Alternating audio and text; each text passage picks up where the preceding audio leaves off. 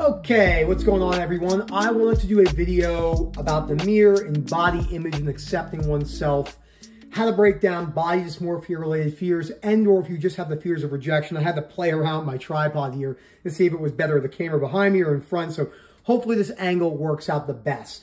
So before I go any further, please subscribe, hit that like button down below. Let me know what you think about this video. I am going to take my shirt off for this. Just so you know, I'm going to talk about why we're afraid to look a certain way, why we're afraid to just, there's so many different reasons why society makes us feel that we should feel guilty about being overweight or stuff. And there's no secret. Being overweight, not being healthy is not good for you. So you have a lot of people nowadays who they take acceptance in the wrong direction. Just because unconditional acceptance there doesn't mean that if you're overweight or morbidly obese, that's a healthy thing. That's part of accepting the realities of life. But it does mean that you can accept yourself for where you are today and then learn to accept that long term. The funniest thing about this video is we're like right now I could see all the construction workers seeing directly in through my window, which I think is hilarious. So they're probably going to watch me and they're like, what is this guy doing in the mirror with this tripod? Okay, so first things first, and Phil at OCDrecovery.com. I've been very excited to do this video. So first things first, let's talk about clothing, okay? So I want to show you a couple different things. So if you do something like this, okay, so you could come in and you could do this and you can flex that. That's not how you look. Flexing photos and angles in lighting to make people think that you look better than you actually do is nothing more than a marketing ploy and a lie. It's nothing more than that. It's just strictly a lie. Humans don't look like that. It's why humans are so afraid to, what they do is they go to the gym, they'll get a pump, they'll warm up their rotators, they'll do some curls, and then they take their shirt off so they can only look at themselves in the pump.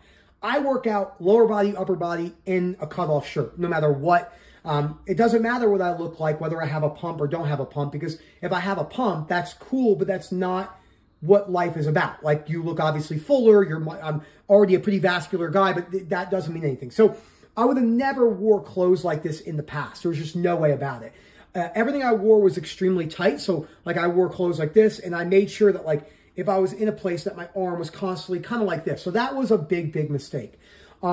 Jeans, the one thing I didn't do is, so like I didn't wear underwear for 10 years.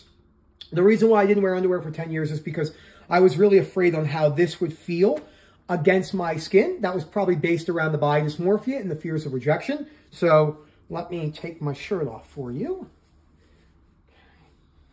Okay, so when you first take your shirt off, and then what happens is people will look in this type of a lighting and they'll be like, oh my God, I don't like the way I look.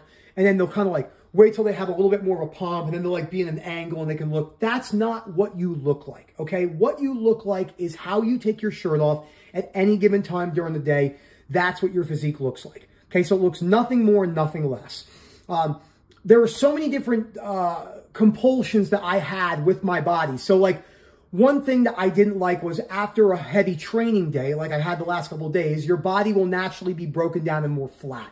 Okay, so that's one of the things that happens to people. And I hated that. So like, I did not like the way, like if I couldn't see a well-defined, like my chest looking more kind of like that, like I did not like that at all. I wanted my chest to always kind of look like this instead of like where it looks a little bit more saggy or something like that. Now, there's so many angles agree, so I can't see because my tripod's in the way. But so let's say like if you were to go like this, like people will be out in public and they'll just kind of like stand like that. That's not the way you look.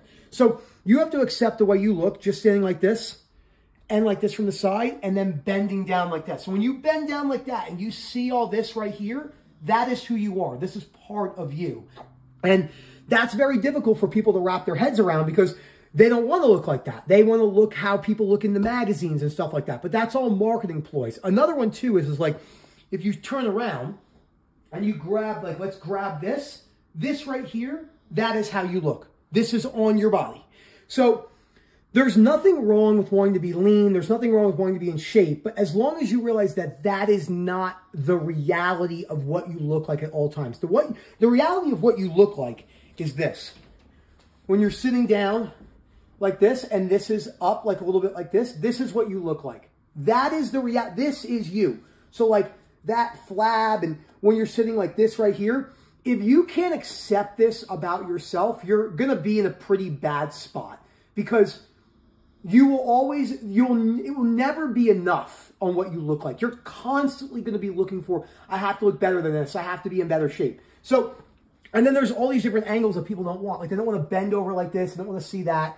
Another one that I did was, so take the construction workers outside for an example. I didn't want to do any sort of physical labor because I was so afraid that if I did physical labor, I was going to lose my gains. I was petrified of that. I'm like, no, I can't lose my muscle. No, I don't want to do that. And one of my biggest compulsions was constantly changing my workout program.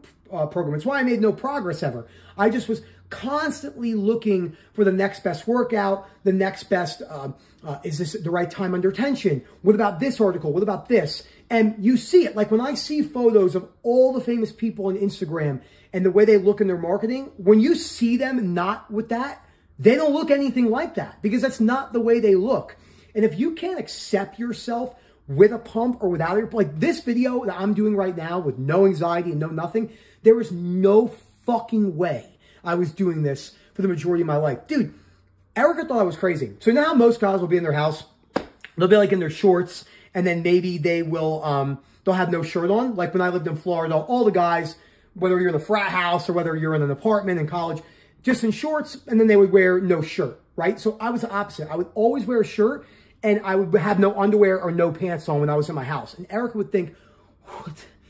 Why would you do this? So it's important to remember that when you do those type of flexing poses, when you're like doing something like that, there's nothing inherently wrong with that, but that is not how you look, okay? You can enjoy having muscle. You can enjoy the process of lifting weights, but if your main focus is to get bigger and stronger, and that's the only thing that you care about, you are missing out on so many things in life. Bodybuilding has primarily cons. I know this is really hard to hear, and I love bodybuilding, but it's primarily cons. It stops you from living your life. It stops you from, because most people make no money from it. It stops you from having other experiences, trying good new foods, traveling on a whim, being able to eat what you want within balance for most people. It stops you from accepting the way that you look now. It makes you arrogant from a rejection fear perspective. Not everyone, this is not every single person, what a lot of people struggle with. I'm better than you because I look this way.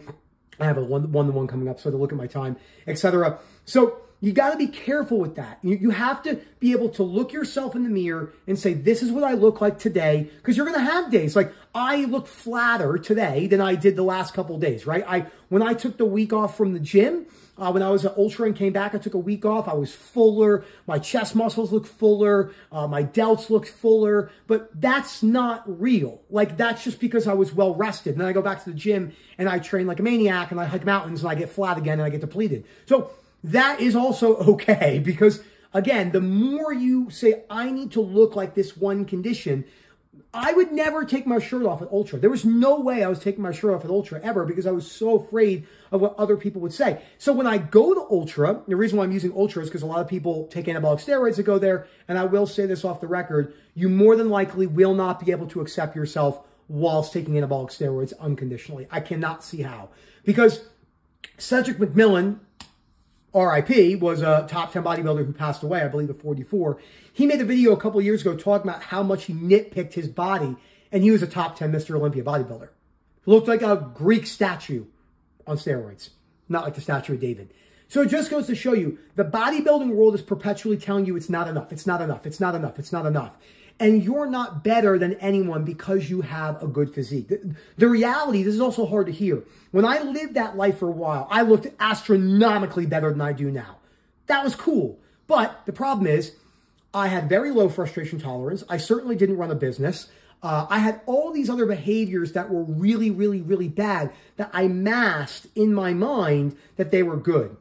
But they weren't good. They were really bad. So you have to remember that you are going to have a hard time accepting yourself unconditionally if you're constantly going, I have to look better, I have to look better. That doesn't mean looking better and getting in better shape isn't necessarily a bad thing. It just means that if that's your only mission in life, you're going to be disappointed. And in lighting as well, like this isn't the best lighting right here. A lot of people like to be in more like lighting where it's over here, where it's the way the angles look. You got to stop worrying about lighting. You got to stop worrying about, and when I mean stop worrying about, you have to break your beliefs down, because that's going to be an automatic worrying process.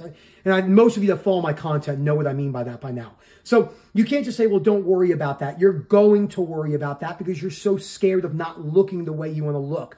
So always remember that getting in shape and trying to get in better shape, nothing inherently wrong with that, as long as you can accept yourself for how you look right now, which is a difficult thing. There was a great quote that said, something wrong, acceptance is accepting with where you are now in pursuit of what you want, which I'm like, that is such a good fucking quote. So I love that quote. Very hard to apply. I hope you guys enjoy. Let me know what you think about this. This is a very important topic. If you're struggling with this, I can help you. You could still exercise. You could still do things. But you got to remember that if it's your only focus in life, you're going to be in a little bit of trouble. So there's other great things in life. There's great foods. Just because you eat healthier doesn't mean you're better than other people. Just because you're in better shape doesn't mean you're better than other people. Usually those people have more problems than, say, that engineer at Oracle here in Colorado Springs who's never been to the gym in his life. Not saying that that's a healthy option. I'm just saying that that person more than likely has better frustration tolerance. They might have better balanced goals that aren't based around just the self. And again, those goals are inherently bad. So something to just think about. So thank you so much. Remember, Phil@OCDRecovery.com. Let me know what you think about this. Hope to hear from you soon. And as always, enjoy the rest of your day.